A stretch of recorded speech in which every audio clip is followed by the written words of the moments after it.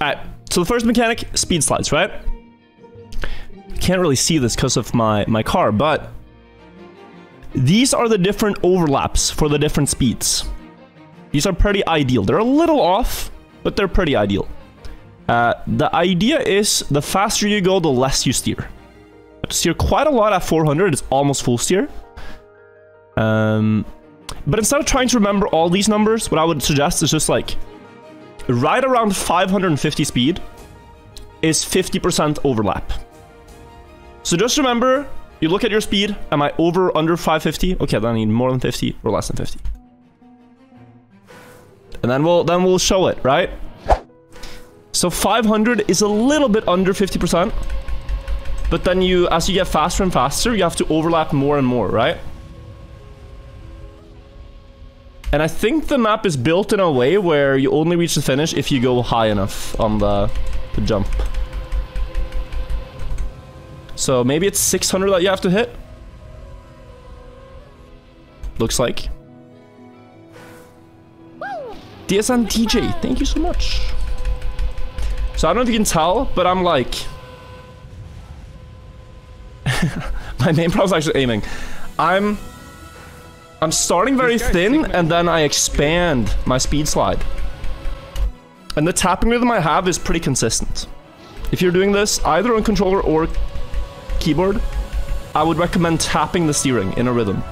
Like tap tap tap tap tap tap tap tap tap tap tap tap tap. Because if you hold on controller, it can be less consistent actually.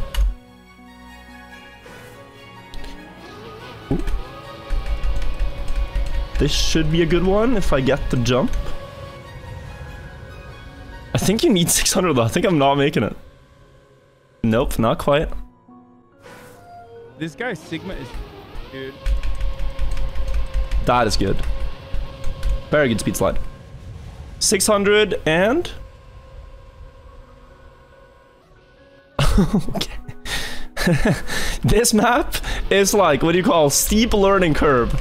You are gonna miss this jump a lot of times, I think, before you get it.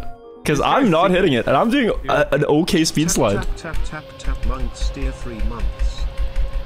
Like, I'm doing a pretty okay speed slide. It's not bad.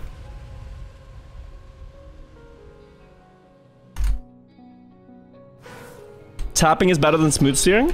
Not necessarily. The technical perfect, like, tap speed slide is holding, right? But for a human, if you're playing a full speed map and you don't know where the path goes, I won't have to look at my skid marks that often because I can just look up and I know the tap tap tap will get me the same overlap. But yeah, finding the tapping rhythm that works for you is probably the best idea. That should make it. If this doesn't make it, it's a ruthless training map. It is brutal. Is it left side? Okay, wait, I just need to see the speed. 606. That makes sense for a fast time. 604. I had 603 earlier. Okay, I have a thesis. That you go left side because this plastic tile changes the jump. I hate admitting it, but I think left side is better.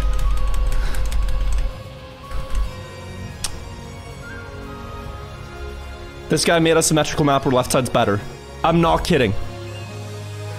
It's not that I'm bad, the plastic tile actually helps you do that jump better. Yeah. No, it's not copium. I was focused for 10 minutes to try to learn full speed. This was the first map I tried and uninstalled the game after half an hour. Never played ever since again besides the Sub-Zero. XDD3. Fair, fair, fair, fair. Okay, okay, I will get it. Here. Here. It's the AO1 problem. Right? Yes. Okay, good. It's the AO1 problem. This is not something you need to know. But On AO1, you have to cancel your speed slide quite early because it makes you fast for a jump. The longer you hold the speed slide before the jump, the worse it gets. Also, if you're wondering, and your skid marks doesn't look like mine, I'm using a plugin called Skid Marks Manager. This is a very good plugin for speed sliding. It lets you see your skid marks more clearly.